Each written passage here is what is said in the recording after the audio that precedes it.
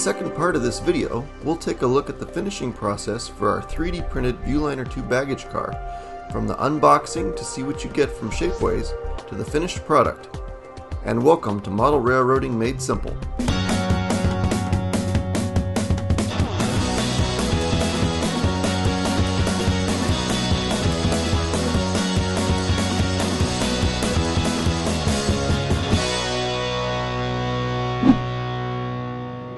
So if you've been following along in the first video, we built a 3D model of the Viewliner 2 baggage car on the computer and talked about the various manufacturers that might someday make this model, and concluded it most likely won't be very soon.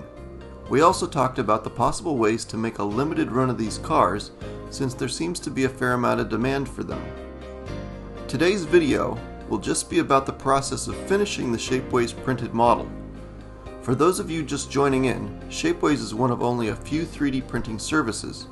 It tends to be very expensive, but provides a way to print larger objects that can't be printed on smaller home printers. The turnaround from when I submitted the geometry to when the package arrived was just over 2 weeks. It could be more or less depending on how busy they are. They usually quote a turnaround time of about a month, but it's typically less, and of course you can pay more to have your order prioritized. Almost an oily feel to it, to the touch. You can't paint that really, so we're going to have to prep it first. Shapeways recommends acetone to remove the residue, which has a waxy consistency to it. For a shell this big, totally submerging it wasn't my preference, and I was more than a little leery of acetone and plastic, having seen it melt the ties on a number 7 turnout before. So I opted to use a toothbrush to wipe down the model and clean off the waxy residue. The ends were the area where I needed to spend the most time and take the most care. I used a flathead screwdriver to gently scrape away the smooth surfaces on the ends where the residue tended to build up the most. Don't forget to clean out the inside of the shell as well. I've also printed these add-on parts that are actually part of the trucks. They'll be a little bit easier to see once they've been painted. Should be painted black. Now it's time to use some Model Master Gray Primer. This will give our finishing coat something to grab onto and help seal any light leaks. I actually went back and hit the inside with cheap matte black spray paint because I was seeing some light leaks still on the first model. After a little trial and error, the light leaks were sealed, at least for the most part. Okay, so after primering, I've just used a real small piece of real fine grit sandpaper to go in and just do some sanding, especially on the ends and the doors, anywhere that surfaces are still a little bit rough. After doing a final coat of primer on the interior, I went ahead and painted the car silver. I did about 2 coats and let it dry overnight. The next day, I sealed the paint with clear coat, not dull coat. Dull coat, dull coat, dull coat, dull coat, dull coat. Next, it's time to install windows and window tinting. I use clear Plastruct sheets cut a bit wider than the windows on the inside. Be as liberal here as you can because nothing looks worse than glue bleeding onto the visible parts of the window. Next, we will do a layer of window tint behind the clear plastic. I used E6000 for both steps as it won't eat either material, holds well, and sticks instantly. You can get the window tint at any auto supply store or online, and a single purchase can last a lifetime.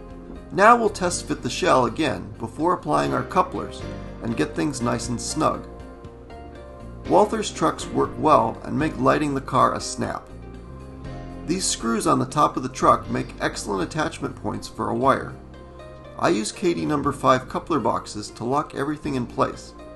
I drilled holes through the base and used screws I had on hand. No additional screws are needed to keep the shell firmly in place. This particular model, I had not yet modified the yoke to fit the coupler box all the way through, so I used long shank couplers instead of number 5s.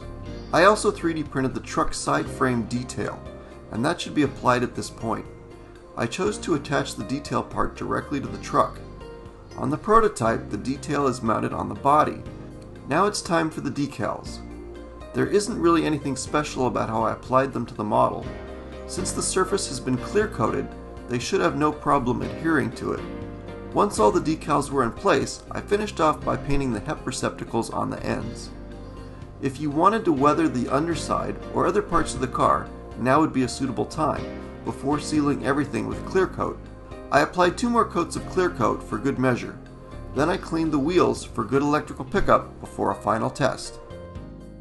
Before I finished this video, the next test car arrived. This time in Shapeways' more expensive material called Acura Extreme. Generally, I don't feel the extra $100 is worth it, but we'll explore this in more detail in part 3. For now, here are some additional thoughts on that print. These pieces are the new, I remodeled the truck parts, so these have quite a bit more detail than the last one. This is based off the brass Surfliner, so those just need to be dipped in acetone and they'll be ready to go. Over here, this is just another base. This is the versatile plastic. I just started to put primer on it. And then of course this shell is, I just actually started to put primer on, but I'll show you. This is actually their Acura Extreme is what they call it. Sounds like a car if you ask me. And it comes basically ready to paint, even though I'm going to primer it anyway. This side is what it looks like without primer on it. And so my big issue with the Acura Extreme so far is that it lost most of the ribbing on the top. So I gotta figure out what happened there. And it's quite a bit more expensive than the high detail. It also picked up a little bit of the, you can't really see it, but some of the polygon lines there. The ends, I will say, came out a lot cleaner, because on the other shells this needed to be cleaned up a lot, and this is basically a little bit there, but it's basically smooth and ready to go. I had to do a lot of scraping on the other one. I hope you've enjoyed this series on printing our own Viewliner baggage car.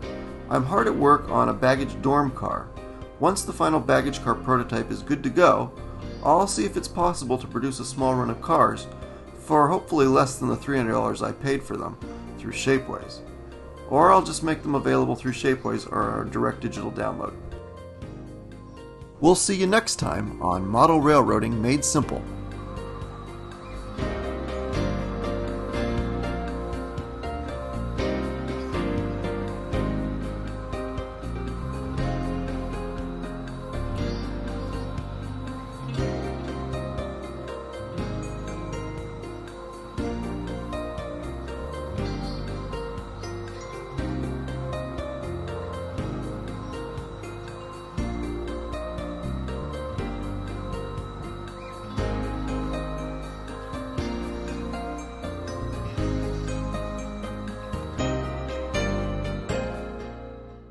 Boys, it's not my fault I can't say dull coat.